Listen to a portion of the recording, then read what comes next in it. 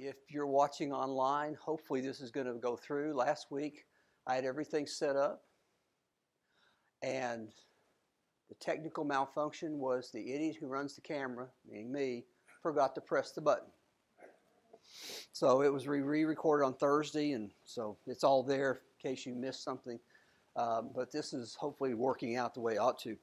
We're going to look at an interesting subject tonight that keeps pushing us away, but I wanted to ask you this question. How do things become contagious?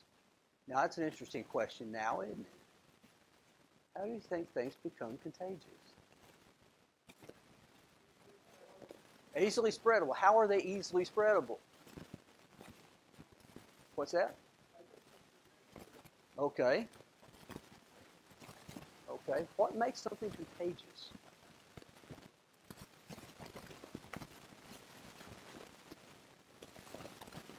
Okay. Okay. Okay. That is one of there's a social dynamic on that. You could apply this to a lot of different things. For instance, what makes one song more popular than another? Not necessarily the song's any good. I guarantee you that. Some of them I've heard aren't any good, but they get right to the top. It's an interesting problem. How do things become contagious? And that's going to kind of the theme song tonight for our lesson, because I wanted to show you this as well. Several years ago, Facebook had something called the Ice Bucket Challenge. You remember that? Now, Facebook now has been eclipsed by TikTok, and they've gotten progressively worse over the years. But the Ice Bucket Challenge was basically simple. The Muscular Dystrophy Association was raising money. So if you did that, and somebody would contribute so much to the muscular dystrophy folks. And so all you had to do was dump cold water on somebody you really didn't like. Doesn't sound like a very hard problem, does it? Are you aware that in one week they raised $100 million in muscular dystrophy from doing that? To put that in perspective, before that, the biggest charity around was Livestrong. And it raised $50 million, but took it a year. Why did something catch on? That's an interesting concept, and we're going to see something that does that. Because restoration match was struck, and it began to become contagious. It began to move quickly, as we're going to see tonight. There are three factors concerning restoration. I think as we go through the next several weeks, you're going to see these play out more and more. So I think it's good to understand them as we begin. The first factor is this verse here. 2 Timothy chapter 3, 16 and 17. We know it well, but it says that all Scripture is inspired, God-breathed, and is profitable for teaching, for reproof, for correction, for training in righteousness, that the man of God may be complete, equipped for every good work. The question of restoration is the Bible enough, or do you have to have Bible plus something? That's always the struggle, isn't it? Or when it arose, the Bible was kind of second place to creeds and various other things. But over the years, there's been this concept that said, if the Bible's enough, do you need anything else? And the struggle has continued to say that it's the Bible, but we add things to it. Let me give you a modern illustration. I teach enough Bible classes where I hear enough comments that run something like this. It runs one of the two veins.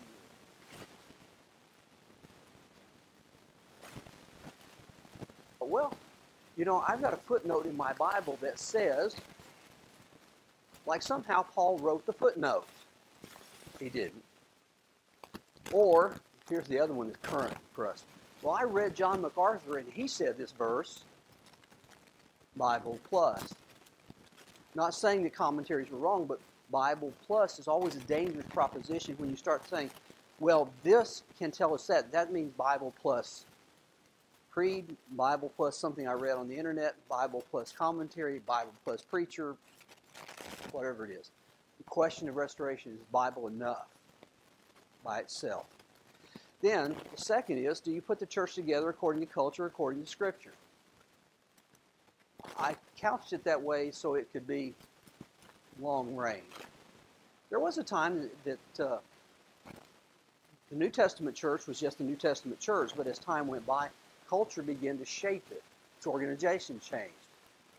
The way its worship changed. The way they thought about various pieces changed. When you get to the Middle Ages and the Reformation, the Catholic Church and the various scholars around changed it. When you got to America, the culture changed, as we're going to see tonight. And today we still have problems with that because whatever's around us religiously is going to affect us in the church. It's a truism. When, I have enough conversation with people who say, we need to be more like, and they'll name another group. Well, you put it together according to culture or according to Scripture? That's going to be a big issue. The third one is still a problem for us. Do you emphasize unity over restoration or restoration over unity? You want to balance those. At least that's what we've always said. And in theory, as we're going to see next week, especially with Campbell, the theory is the way you unify the church is you go back to the pattern of the New Testament and you do the same things. If you do those things, we will all be unified. The problem is, what happens if there's differences? Do you maintain unity at the cost of restoration? Or do you say, we're restoring the New Testament and we don't care if you go somewhere else? We have suffered that fate, as we will see. Those three things you're going to see pop up over and over again as we go through this. So just to bring you up to speed, just notice where we are. We all begin in the beginning, establishment of the church. You've got Peter and Paul and John who are teaching what Jesus taught them to teach. Over time, things begin to change, and before America came, there were groups that got together and said, what we see is a departure. Things are not working the way they were. And we looked at a lot of different groups, the Paulicians, the Waldensians, the Unified Brethren, the Sandemanians, the Haldanes. And one of the interesting things we saw was they came and they went. They didn't last a long time. It was like a skyrocket. They'd go up and flame out and be gone. But that was also very European. Nothing happened on this side of the Atlantic until last week when we looked at James O'Kelly and a couple of guys, Smith and Jones.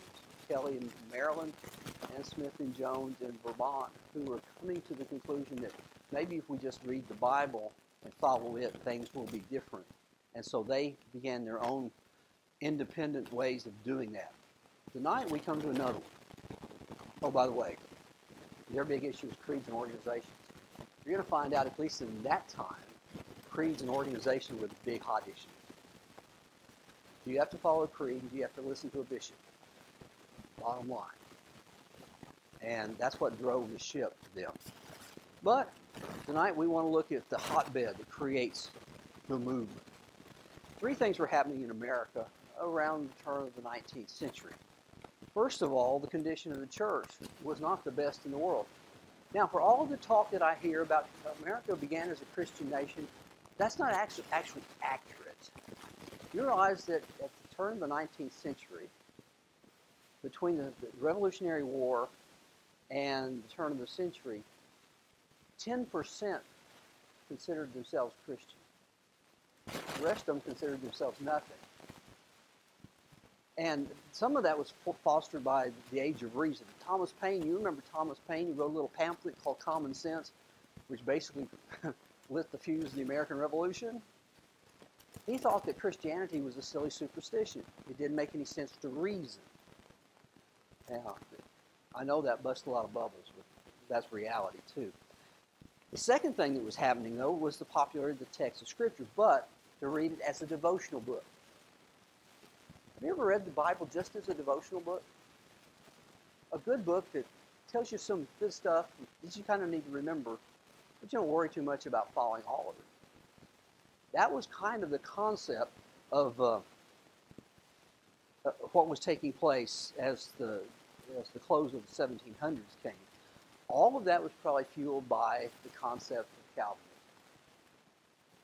If you were predestined before the beginning of the world to be lost, there was nothing you could do about it. If you were predestined to be saved, there was nothing to do about it. Reading your Bible to find out what God wanted you to do didn't make any difference because He couldn't change anything. And going to church wouldn't do any good either, or being Christian wouldn't do any good because that's only for the saved, not for the lost. So it's a waste of time.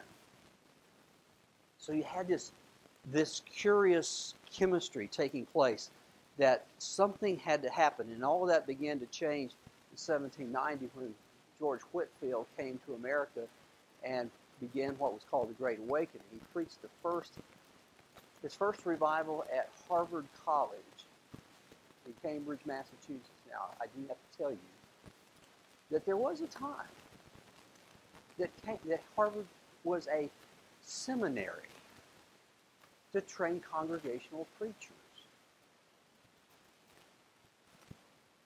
I read yesterday, in fact, that they have appointed a new chaplain to the Harvard University Seminary who is an atheist.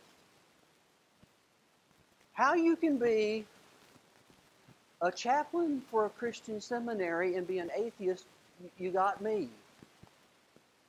That's the strange culture we live in. But it wasn't always the case. He had throngs of people who would listen all day long to him. And what he was basically saying is that you can respond to God's call. You can be saved.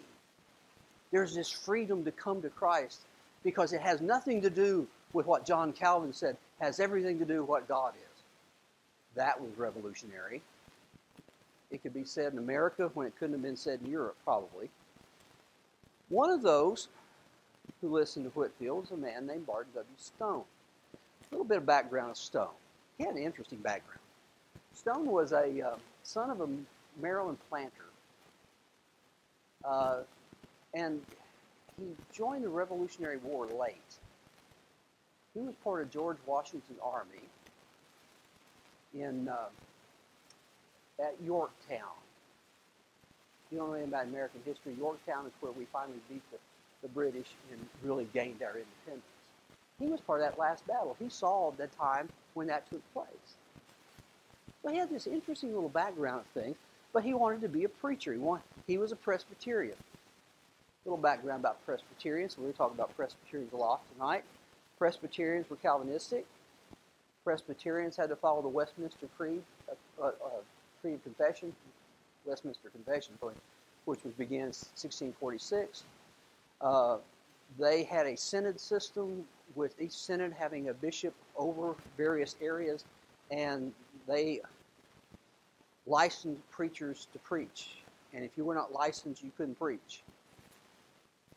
They also had closed communion, which meant they checked your vaccination card before you got communion. The best way I can put it. And that's what closed communion was. So Barton W. Stone wanted to be a preacher, so he goes to a place that is now called Greensboro, North Carolina, to David Wells Academy. David Wells was a Presbyterian preacher. He was training young men, typical of the day. One of the things they did was they had a revival every year. Now, revivals used to be a big thing. We haven't had any lately. I remember my first church. We had this old guy there who said he fondly remembered the 2-week brush arbor meetings that were held outside in July. I thought you have forgotten most of what misery was.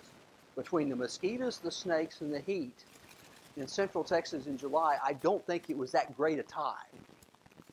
Memory's a funny thing. But they had one of those revivals. And who they brought in was a preacher whose name was James McCready. McCready was a staunch Calvinist. He spent his whole time preaching about the destiny of the lost and the hope of the saved, and that no one could become a child of God on their own. God had to make them one before they were born, and if you were not it, you were out. In the audience was Barton W. Stone listening to this, and it bothered him. Something that was wrong. Something wasn't working right. He wrote in his journal these words, "He left me without one word of encouragement." So he decided, I want to see for myself what it says. And he began to read his Bible, looking to see how accurate Calvinism was, which begins his journey. Then he went to seminary. He got ready to be ordained a preacher, to get his license in the Presbyterian Church. And the standard phrase that they had to answer was this: do you accept the Westminster Confession of Faith as containing the system of doctrine taught in the Bible? That's called Bible Plus Westminster Confession. He'd been reading the Bible enough where that question disturbed him. To say no meant he was done. To say yes would have meant that he was accepting the confession over the text. So his answer was this: I do, as far as I see it consistent with the Word of God. You know, Stone was pretty diplomatic, frankly. That's a good way to answer that. It's a yes and a no all built into one. And it gave him enough to where they said, okay, you can be a Presbyterian preacher. And then something happened.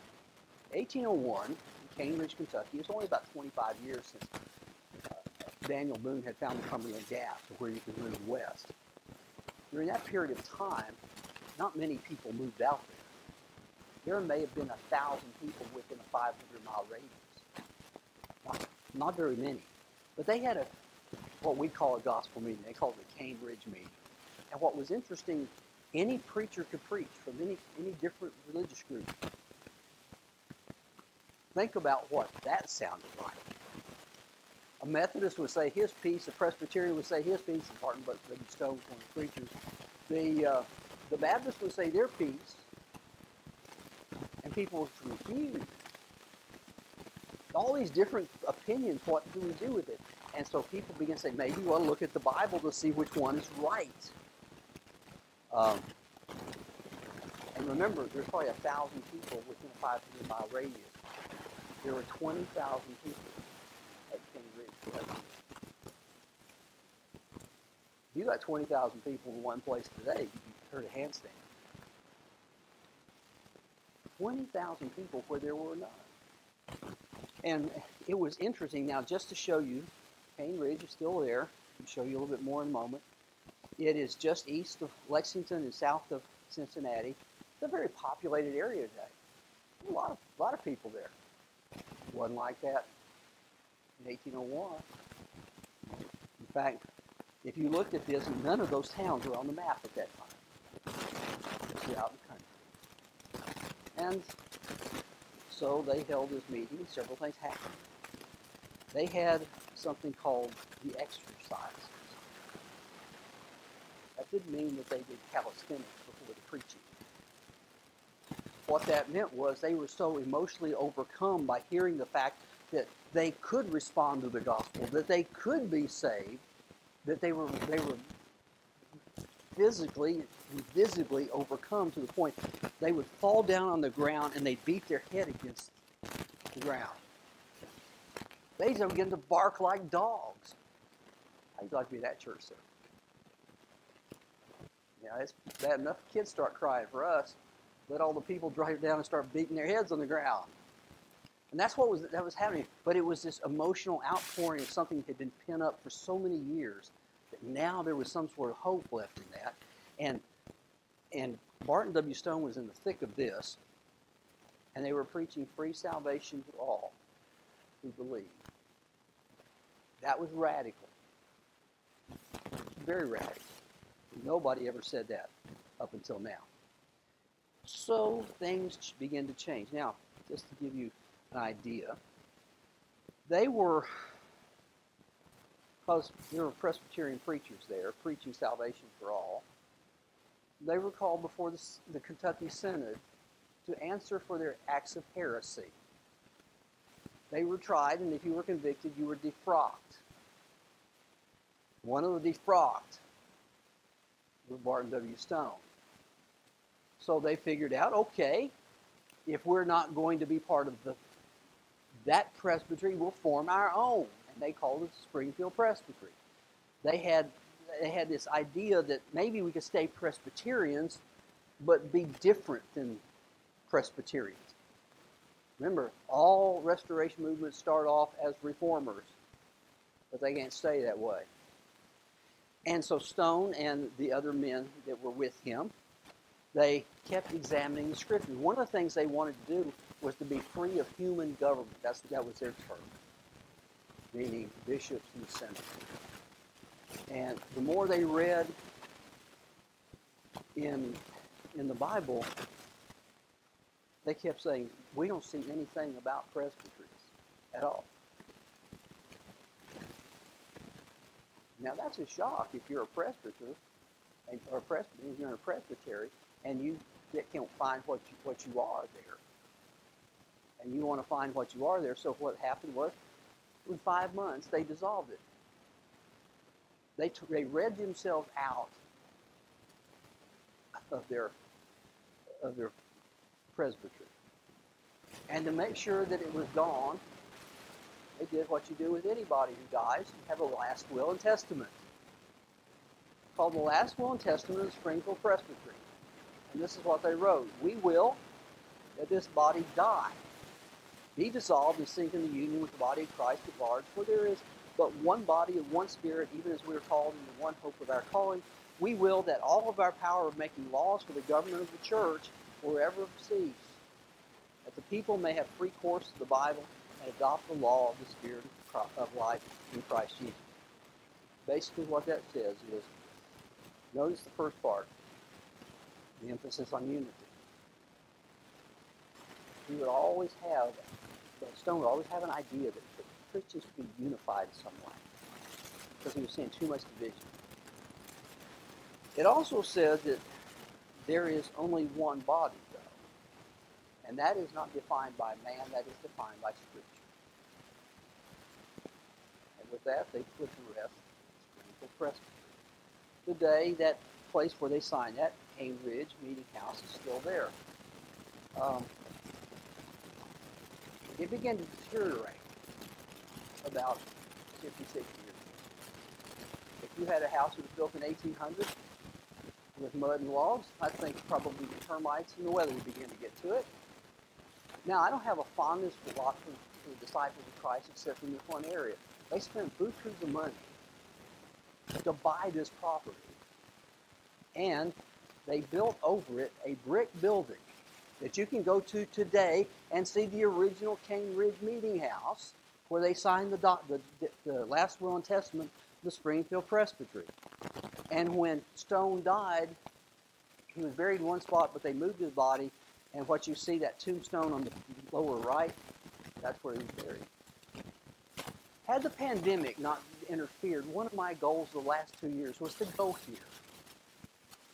Maybe it'll still happen, but it's still there, thanks to the disciples who invested a lot of money in preserving restoration area. Stone had 5 pillars for preaching. These are things that liturgy was preaching constantly. Number one, he believed that unity is based upon faith and nothing else. If we believed in Christ together in the same way, we would be unified. Remember, he's big on unity. Big on unity. And it will come out even more. He also believed that the local church was an independent congregation, not to be governed by anybody else. Does that kind of match what we do today? Yeah. That was revolutionary. In the age of Methodism and Baptist Church and Presbyterians, they all have external organizations. He said, and that's the only thing we're going to do. Then he said, the church has a right to choose its own preacher. Now, as I said, the preacher had to be ordained and licensed. That continues to be a problem today. Are you aware that in the state of Arkansas right now, you have to put up a letter at a courthouse if you're going to do a wedding, proving that you have been ordained a minister? I can't tell you how many letters I've written on behalf of Waterview members, making them ministers, in the state of Arkansas so they can perform their daughter's wedding. Boy, that's worth a lot, don't you know? But it still is a holdover. But he said the church has a right to choose its own preacher. They don't have anybody assigned by the bishop. And he has not the right to either hire or fire. That's the church's right. Saw that in the pages of the New Testament. And that preachers are licensed by God, not man. Can't determine whether a guy can preach or not. That's up to God. And those were the basic pillars of what he preached for all those years. And if you'll notice, every last one of those have seeped into who we are today. All of them. But then the last one is the unequivocal authority of Scripture, which undergirds the rest of this. The Bible only, nothing else. He was fanatical about that idea. So much so that he was that last will and testament of Springfield Presbyterian just believed for that idea. And as someone said, it was like dropping a match in dry stubble and create a fire, like a fire dry stubble. And it spread. It spread in a territory where they didn't have any people. Now that's contagious. You have 1,000 people, it's amazing what they did with this. But here's the problem. The devil's always in the details. It's one thing to talk about restoration. It's another thing to make it happen. I had a friend of mine in Houston who, for various reasons that were difficult, his church and another congregation had to merge. I'll never forget him telling me, I asked him, he said, how's the merger? He said, don't ask. I thought, two congregations of churches of Christ who believe the same thing and act the same way, it's hard to get a merger. He said, you'll never believe what you argue over. Which songbook do you use? See, that's not a problem today. We just throw them all out and use the screens. But then we argue over which company we buy the books from, where the slides from. How many men do you put at the Lord's table? One of them say the prayer, or do you have somebody special say in the prayer who doesn't serve? When does it come? Who's going to be the preacher? Who's going to be the elders? What time are they going to start? How many Bible classes are they going to have? Is my favorite teacher going to be able to teach? That's within our brethren. Imagine what happens if you started from scratch and said, what do we need to do to restore the New Testament church? And it got to be difficult because there's a different theory and practice. In theory, it looks pretty plain. I've had people say this to me. One time I almost had to laugh. I suppressed it. The guy said, if somebody wants to be saved, all they got to do is read their Bible. In fact, his whole evangelism program was, let's just give everybody a Bible and tell them to read it. Why nobody has a Bible? But see, the difference in theory and practice, that sounds good. That's not how it works. Restoration, it sounds good. We're just going to restore the pattern of the New Testament. What is that pattern? What details are you going to restore? Which ones are you not? Are we all going to meet in an upper room because the New Testament church met in an upper room? What if you're crippled? Do we need to have services that last past midnight so if you fall out the window, Paul can raise you from the dead? See, that's different than theory and practice. So they asked the same question that James O'Kelly asked. If we're not going to be Presbyterians, what are we? Wow. Good question, isn't it? Good question. If we're not going to call ourselves Presbyterians, what are we going to call ourselves? If somebody says, what are you religiously? What are they going to say? Well, we're a group of guys who believe in reading the Bible, and but I mean, what are you? That's what their problem was. And so, one of the guys that made his way west was a guy named Rice Haggard. Remember Rice Haggard from last week? If you were here last week. Rice Haggard came from the James O'Kelly movement, Bryce Haggard has an interesting background, I think. I don't know anything about him, but I do know this. He is a preacher with one sermon. Now, I have known preachers who have one sermon. They just dress it up. It's the same sermon all the time. Here's his sermon. What do you call yourself if you're not a Presbyterian or a Methodist or Baptist? We're just Christians. Acts 11 says at Antioch, they were first called Christians. So that's the only thing they can be called. And they go, well, okay, that looks like the only scripture we got to give us any authorization of what to call ourselves. And so let's call ourselves Christians. That looks easy, doesn't it? In about 50 years plus from that, it's going to create problems. Because you're going to have a Christian church. And the question we'd have to ask ourselves today, are we the Christian church? What would we say? No, they're down at the corner of Park and Independence. See how difficult using the word Christian is? But then if you're not foreordained to be lost or saved and you can become a Christian, how do you become a Christian? Looks simple to us. Didn't to them. They're Presbyterians, remember? Their background was sprinkle babies. Sprinkle babies because that's what you did. You sprinkle babies. You don't know if they're lost or saved. We're going to sprinkle that baby anyhow. Do we still sprinkle babies? So they started looking at Scripture again. They don't find any babies being baptized. So they said, it doesn't look like it. Well, then what do we do?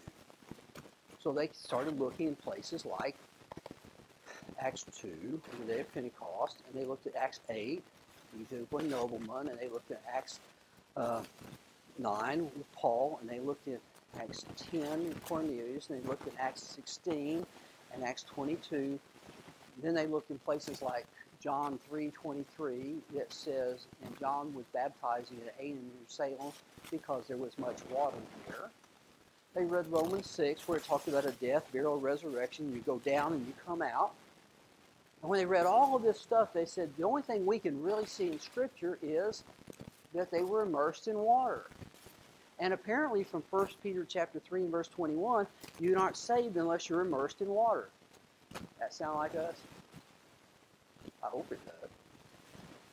If not, we need to go back and retool what we're saying, I think. But that's what they did. And so they started immersing in water for the forgiveness of sin. That's even more radical. Still is today, pretty much. But they ran into a problem. The question is, presence or absence? When you read the Bible and nothing is said about something, does that give you permission? Or if you read the Bible and you read about something, does that exclude everything else? It's a thorny problem. When there was a time, before about 1970 or something like that, where Texas did not have a law in the books that said you could turn right on red. If you're old enough, you remember that. They changed the law, you could turn right on red. There was a time you couldn't turn right on red. My grandfather was from California. They had a law in the books there that said you can turn right on red unless it says you can't. He came to Texas. My dad's in the passenger seat. He's in the driver's seat. He pulls up to a red light, looks around, red. He makes a turn. My dad says, you can't do that. He says, sure I can. It didn't say you couldn't. There's the crux of restoration right there. If it doesn't say you can, does that give you permission to do it? And if you see one thing, does that mean that's the only thing you can do? We still have that struggle today. And they were struggling with, for instance, in baptism, it never says anything about not baptizing babies. Does that mean you could baptize babies? That got to be a heated debate.